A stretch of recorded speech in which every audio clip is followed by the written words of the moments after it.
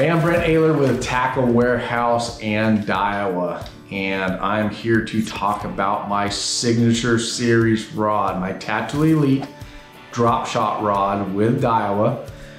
It's a 7'1" medium action spinning rod, and we call it the Dropshot rod, but this really is the multi-purpose spinning rod.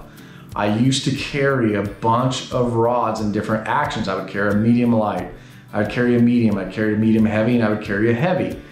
I designed this rod originally for a drop shot, but I found that because it's a medium action rod, it's right in the middle. It's that broad spectrum rod. You can do so many things with it. So a couple things about it.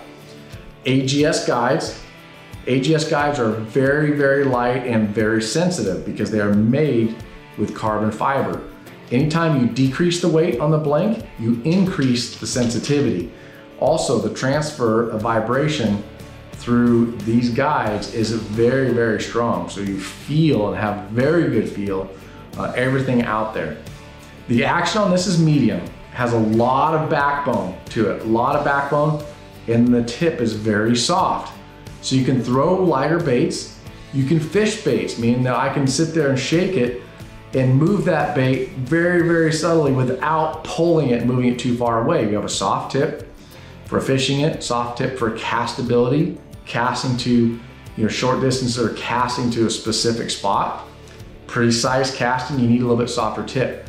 But then again, it has a lot of backbone, the AGS guides, the reel seat that I helped design with this rod for the rod, the butt length and everything. I use a 4,000 size reel on it. You don't have to, it's personal preference. But this is my go-to for everything. I carry one rod with me all the way across the country, one spinning rod at least. I do not carry multiple actions. I only carry the one action, and it's this one. It's the 7'1" Tatula Elite Dropshot rod in a medium action.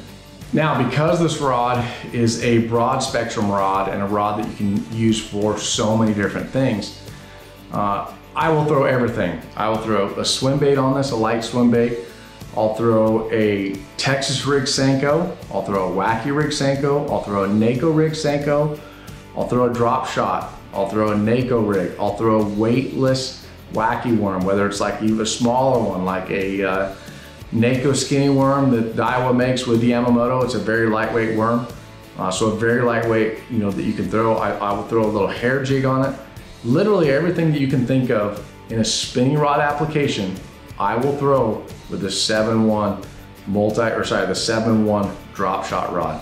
I get confused because I use it for everything. I don't call it the drop shot rod. I think of it as the multi-purpose rod because it does everything, but we do call it the Brent Ehrler Dropshot rod. It's a 7'1" medium action rod.